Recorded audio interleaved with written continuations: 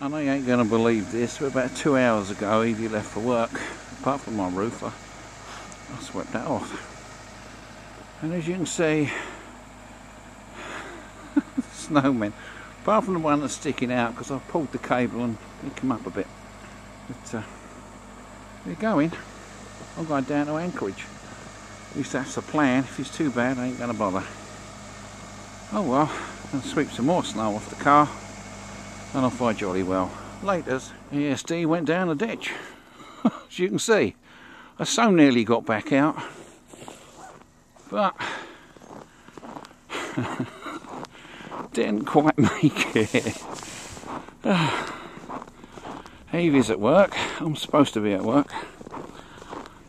First time I've ever lost it. Damn. Got this guy hooked up to me. He lives over there. So here we go.